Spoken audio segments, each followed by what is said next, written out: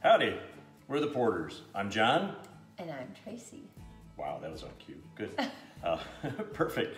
Today we're making the easiest, most delicious thing that you can make that also has the highest impact of wowness that you can bring to like a cocktail party or serve at your own home or give it to your kids. It's just like, wow, this is so amazing. It's crazy swoon-worthy. I mean, our kids, this is one of their absolute favorite things, and maybe you've made these before, smashed potatoes. Smashed potatoes. But we kind of add our layers onto them and make them really different. We do these for Christmas Eve. We do this big sort of Christmas Eve party, and we do these with crème fraîche and caviar, and so you can really sort of dress them up like that. Or dress them down. Yeah, I mean, kind of like what we're doing today. Right. And so we just use, you can use any kind of small potato. We prefer any little potato. You can do fingerlings, you could just do, we buy a 1 pound bag of these. We typically are doing 2 bags, I will tell you, because we have 14 teenage boys, and they can clear 2 trays of these in a second. I was saying, John, the other day we took these to a party, and I was saying how good they would be with a chunk of lobster on top. Ooh, and a chunk of lobster. Like an aioli and a chunk of lobster. So they're smashed potatoes. They're potatoes that you boil up, get them soft, smash them, then crisp them up in the oven with some olive oil and salt, and then you put whatever you want on top of them to dress them up or dress them down. They're just the best. So today we're gonna do them with bacon and some blue cheese dressing and a little bit of red onion.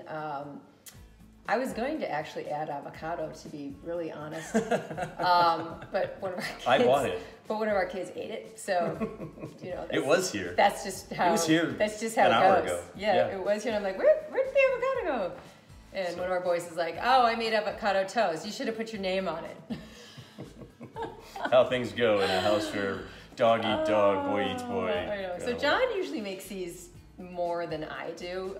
It's the smashing part. I like that. Yeah, exactly. Take out my aggressions. Kind of Neanderthal smashing. I like use a paper plate to smash them, and he's like, it's not hard. Yeah. So first we put the bacon into a cold oven. If you don't do your bacon like this, you're missing out. It's the easiest thing. Parchment paper, bacon, pan to catch the, make sure it's catching grease, because this does still produce the grease. So and a cold oven, and then you put your oven on. We like to do our oven at 425. We tend to like our bacon just a little bit crispier.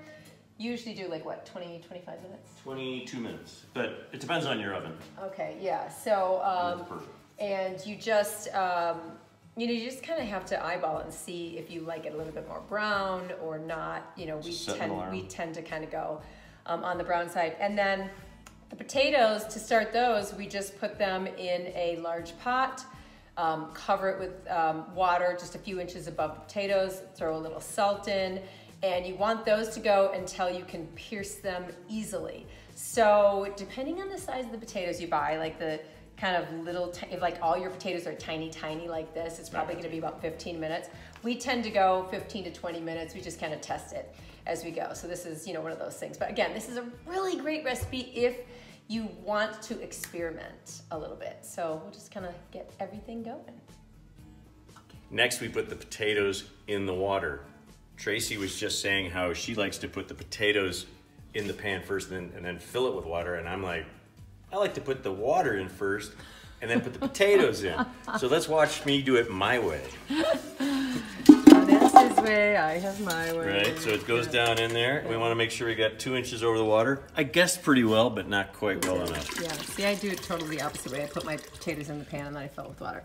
And then just throw a big fat pinch of salt in there, because it's always a nice thing to cook. Do it like that guy. Do it like John, yeah, right. Toppings, different ideas. Really, it's endless. I mean, tomato, tomato, potato, potato. Right. I mean, I would absolutely do a smoked oyster. Ooh. Does that sound good? With, I don't know. Cilantro and some little like sauce. Ooh, like a mango salsa or something like that. That would be interesting. Be interesting. Yeah. Okay, what would be your fantasy? Fantasy. Well, okay, that's different. Easy. But like a little slice of Korean beef with again a big slice of red onion, and maybe a little bit of, I don't know, some apple or grape or something a little sweet on top of it. Yeah. What did you say the other night too? You had another really good idea. You said pork belly. Oh, pork belly, yeah. Instead of bacon. Good. Oh my God. I mean, the only thing better than bacon is more bacon, but pork belly is a good second. So. Pork belly is really good. So with pork belly, you could also do like some interesting little wonderful schnivel of like, I don't know, I kind of see like a fruit or something like that. Yeah. Like, oh my God, what if Apricot you did... or something. Oh, I was going to say like a peach, like a grilled, peach, like a kind of grilled peach or something would be really good. But then you go the seafood route, you got the caviar, you can do shrimp, you can do lobster, anything that's kind of got a chunk of something on there. You can turn these into anything you want. Or do all vegetarian, no bacon, no meat. Right. I don't understand that, but that's just not your kidding. language. Not my language, and not my boy's language. We did, what did we do the other day? Tri-tip. We did tri-tip with avocado, like a guacamole. Yeah, and blue cheese. And a little red onion. You know, scallions are also a great option. Red onion with the potato. It's it's good. Just so perfect. And then you can do crème fraîche or sour cream or yogurt or something. And fresh herbs are great on these, like a little cilantro or some, if you did something that you could add a little basil to. I mean, truly, you could brainstorm 1,000 different things. But what goes best with them every single time is a cocktail. Yeah, we're normally having a cocktail while we're cooking. Well, I guess I should get busy. We're not day drinkers, but what time is it? It's almost 5. It's almost 5. Somewhere in the world. All right, maybe we'll do that. So usually around this time, I will still be working, and this time being 5 o'clock, 6 o'clock. Well, 6 o'clock. 6 o'clock usually. Yeah, it's a little earlier than that right now. But I'll hear John walking down the hallway with a shaker, and like, oh, look at the clock. I'm like, oh, wonderful. John's coming with a cocktail. That's a really good time of the day, as far as I'm concerned. Pavlovian. Yeah. So we decided this wasn't even planned as part of this. We just decided as we were, kind of what's the word I'm looking for? Diverging. What's the word I'm looking for? Going off the path. Going off the path. As we were going off the path. I can't think of the word. So we were going off the path. John goes, oh, it actually is 5 o'clock. 5 o'clock. I can make a cocktail. 5 o'clock somewhere. God forbid we drink before 5 o'clock. So Tracy likes her gin. And so we've got a little gin, a little Aperol, which is a sweet bitters. And then we've got grapefruit bitters. Yeah. I always like a bitterness in my cocktails. I think is really interesting. And grapefruit, which is a great grapefruit. And our son Max brought home a bunch of Meyer lemons the other day, and they are like, it's like a bubble bath on crack or something. It's just such a luxury to have Meyer lemons. And we don't throw the skins away. We can literally, like, when Max came home with them, we cut them open and we were just eating them like apples, the skin and all. They're so wonderful.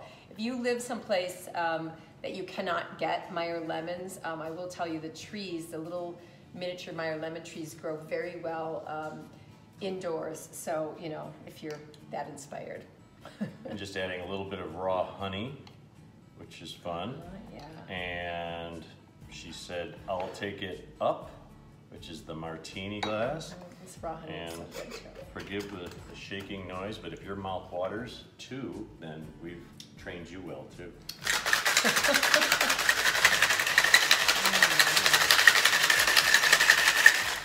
That's enough.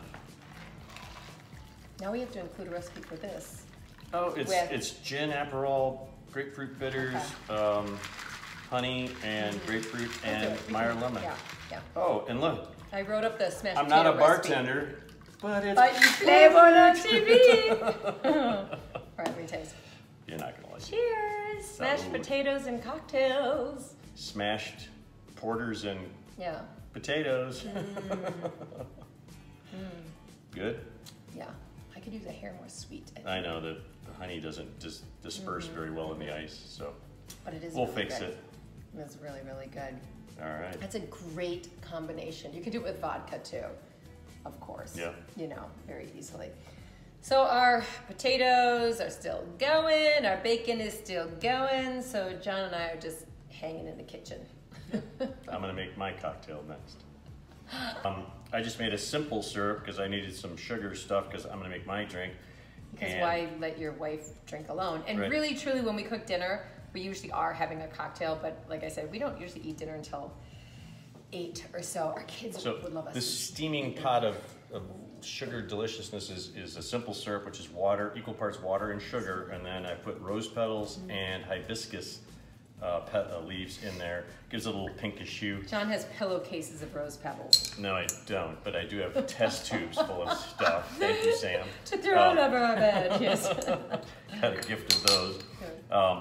And that kind of goes in last. But I wanted to use these Meyer lemons that Max brought home because they're so delicious. So we're just gonna put a little, that in there. Whoa! And put a little lime because I'm making a margarita, so it should And we have always lime. love fresh fruit in our cocktails. Fresh whatever, watermelon, fresh, passion fruit, fresh limes, fresh Meyer lemons, like anything fresh tequila. is fresh tequila, absolutely. And then I put a little Grand Marnier in there, which is another sweet side. And I will tell you before, when you saw that, I was like, oh, I want my cocktail a little sweeter. Then I grabbed the Grand Marnier and just gave like a little tiny topper because it actually is the perfect sweetener. And then a friend also gave me this. It's an Alicia MP Roux from France. Angela brought it from France and gave it to me. And I say, moi, thank you, my love. Je t'adore. Je t'adore. And it's got almost like an anise. It's very anise. It's strong. strong. Like the prettiest bottle. It came in the most beautiful packaging, but I just have to smell it. Yeah, it's like really super anisette. Oh, forgot the. It smells really good. Forgot the. Herbally, very herbal. Forgot the simple syrup. Sounds good. Not too much. I don't like it too sweet. Secret sauce. But I also don't want rose petals in my. Just getting caught in your teeth. Yeah, that's not good. It's really not. So, I sometimes like salt on the rim for a margarita, but not today. I always like salt on the rim with a margarita. Like I don't like a margarita at all without salt. I love that combination. Oh, again. Ta-da! Wow, aces. Perfecto. Cheers. Cheers. Ooh, give me the Oh, is that good? I bet it is. Mmm. Still waiting for the potatoes and bacon. Yeah. You're kind of getting us real time right now. Bacon's close. Oh. Bacon's getting close. There we go. You taste yours. So I'm not going to give you the recipe in writing, but it's tequila, Grand Marnier, Meyer lemon, lime, I just simple wrote down, syrup. add cocktail recipes. I guess we're going to do that. So On one of them, maybe. yeah, You get to pick. We can do both. It's not that hard. Okay. Yeah. Anyway, Right. see you in a second with some toppings. I think that's what's going to go next. Is Toppings. chop some The bacon, really and get the exciting onion part. yeah. Toppings. And we have to smash the potatoes. Neanderthal style. Must wait. Yeah.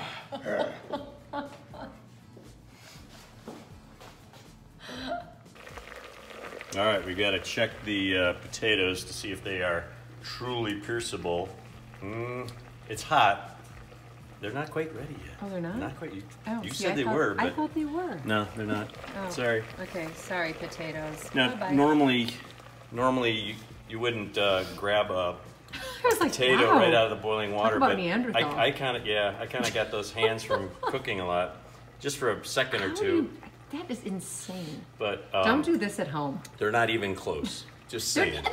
They're not even close. I know you're like, oh, they're done. I'm like, no, they're not even close. But okay, we tested them. This is what you got to do. We're gonna go back to pierce our it, and it's cocktails. got to go in super easy, but you don't want them all falling apart. No, you don't want mushy. So it's in between there. Yeah. Okay. Coming up. Yeah. All right, just tested the potatoes. They are not done yet. Sorry, we're just gonna keep moving forward. Apparently, I'm a potato pusher. A early Say potato. that 5 times fast. Yeah. So we've gotten the grease off of the bacon, and now we're just gonna use the mezzaluna, which is Italiano for half moon. Yeah. And why does your French grandmother call this a metz? Is there a French term for it, like demi-luna, demi-lune, Sure there demi-lune? is. I'm sure there is. I don't know. But we just want to make this into pieces that are, Sprinkleable. yeah, crumbleable and sprinkleable. Yeah, and nibbleable. Hey, no. No eating. This is the most challenging part of us cooking dinner is when we include bacon. All 4 of our boys walk by and nibble away at it. That's why we have to do a whole package every time. Because to get a half package. To get, like, literally, to get us to a half package. I just want a little bit. I just want a little taste. I just want a tiny taste on. And then I'm always doing things like, oh, they're all around me. And I make them these little special things like, I'll take one little piece of steak and I'll put some bacon on a little dollop of something. I'll walk it over to one of the kids and then I'll take one to another one. But and I don't like making these like so teeny tiny like bacon crumbles. No. I like having like little pieces that are like ½ inch by ½ inch that you just like place on there. Yeah, so you can get a nice wedge of bacon on your potato. Yeah. That's another idea actually, to do like a the wedge. The wedge, like a mini wedge on a potato. But I will say this to that point. These potatoes, you can also serve them on top of a salad. Like, that's a great dinner. I mean, we do them mostly as an appetizer or as a side. Yeah.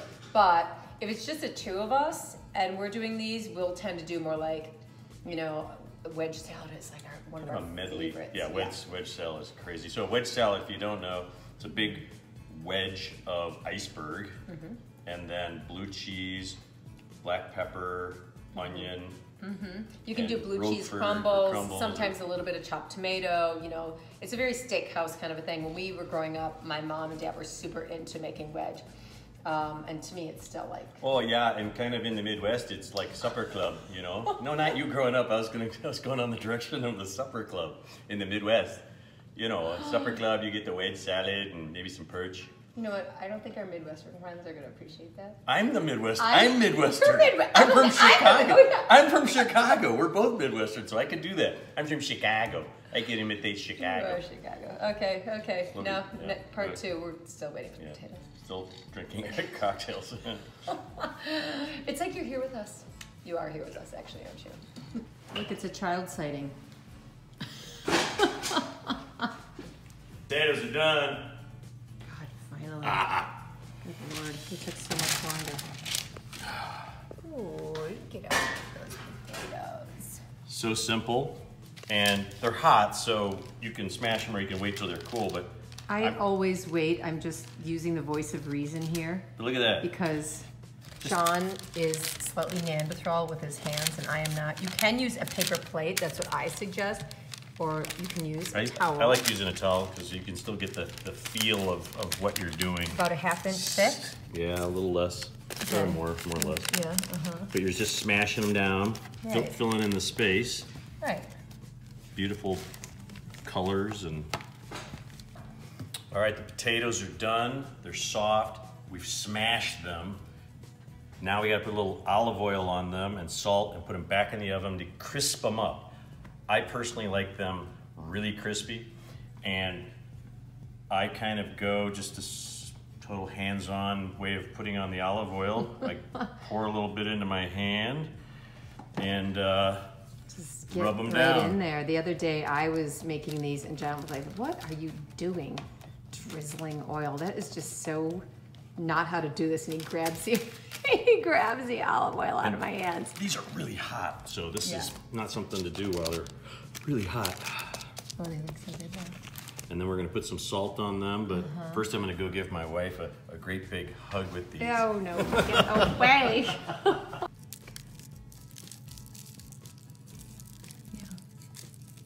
Grab the pepper right now, just so we can see that too.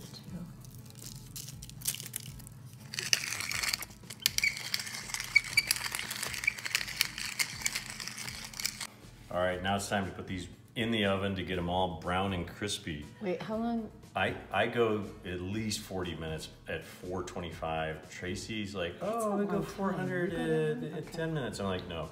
I like having the edges like bubbling and crispy so that when they're pop them in your mouth, you got the crunch and the soft inside of the potato. John has a different level of crispiness than I do. He always likes his bacon darker, his potatoes crispier. It's going in the oven. Yeah, okay, there you go. You know, you can do it whichever way you want. You can go super crispy or lightweight, I guess, like I do. Lightweight, no. I think they're ready. I think it's time to make. When John says they're ready, they're ready. I always think they're ready sooner. That's the big difference between us is I'm always like, they're ready. And he's like, they're not ready. Now, he likes them really crispy. I told you, we have a different crispiness level. Like they're kind of little crispy. Shiny. I know, that's the olive oil touch. Yeah, thing. they're so shiny and crispy. Yes. Okay, all right. So this is the decorating part. I'll do this part, you do the bacon. Yeah. And really, it's, again, whatever it is you want to put on them, it all is going to work. But yeah, we generally do this kind of as a team. Or whoever's around, if we have friends over and we're doing this, we're like, get in here. Start decorating the potatoes. The sloppier the better because boss people around. You want to throw stuff in your mouth, not think about like, oh, am I ruining the presentation? Right.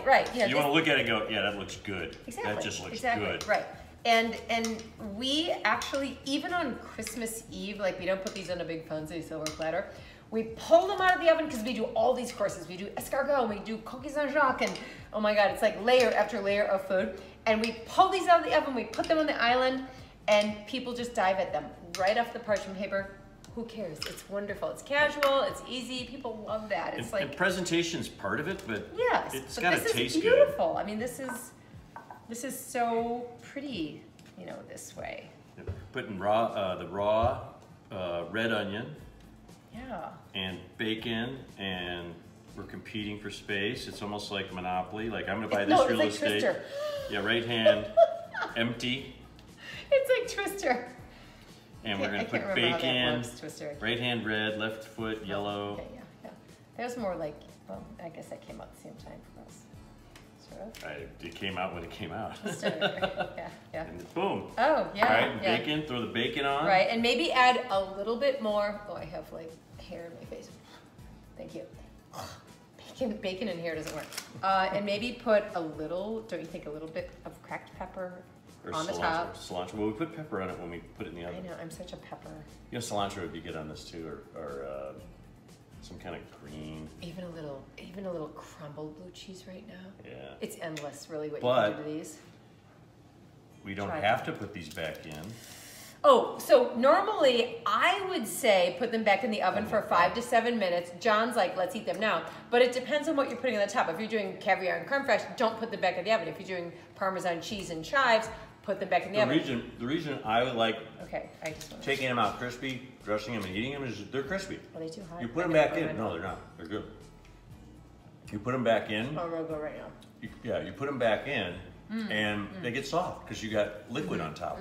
Well, they're really good right now. Actually, you wouldn't really have to put these back in. So you're gonna kind of have to make the judgment call, depending on like what your topping is. Those are really good right now. Oh boys! Okay, you win. Boys! Time to eat. John wins on the crispiness. Factor. Okay. Really good. Until next time. Now we can plate these. We can put them on a nice plate for presentation. We don't. If we take them to someone's house, we house, put them on a nice plate them. tray or something. When we serve them at home, sorry. I know we're eating with our mouth. We really are. Talking with our mouths full. All right. Until next time. Cheers. Smash potatoes. Bon appetit.